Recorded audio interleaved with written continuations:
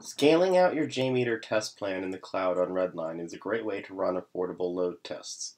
To get started with running a JMeter test plan on Redline, begin by logging into your account, hit Start Test, and then select the JMeter tab. We can now begin to set up our JMeter test. Simply upload your .jmx file, select the number of servers, select your JMeter version, and then upload any and all extra CSV data files, plugins, libraries, or any other files you might like to use. I've already created a basic JMeter test plan, testing a few pages on slack.com. For this example, we will simulate a 300 user test with a 4-second ramp-up time. We will then select the version of JMeter we want to use and click Save Response Output and Calculate Percentiles. We are then able to dive deeper into our test by clicking on the Advanced Cloud options. Here we can control and fine-tune our test even more. We can select what type of servers we use, their location, subnet IDs, edit security groups, and much more.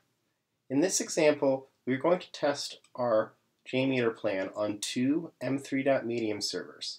We're going to have one in Virginia and then one in California with about 250 users per server. We can then expand the advanced JMeter test options to hone in on our test even more.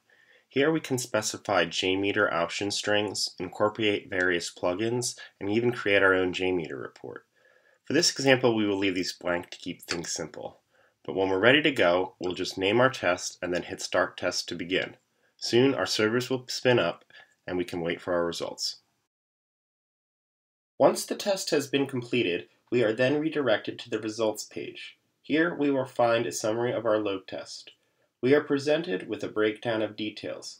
This contains all of our collected metrics like the average response time or our load agent metrics, our downloadable output files like our JMeter report, and this JMeter report can even then be opened up on any browser where you can access even more metrics.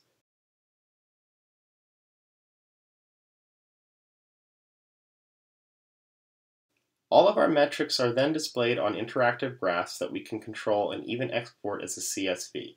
In this example, our test ran for almost 3.5 minutes, and we simulated a total of 600 users hitting slack.com and then briefly exploring their site, clicking around. Of the 18,600 requests made, we found that on average 99% of them would have been completed in 7.86 seconds. As you can see, our test just cost us 18 cents. Since we pay for the servers by the hour, we could repeat this test over and over again and it would still be only a total of 18 cents.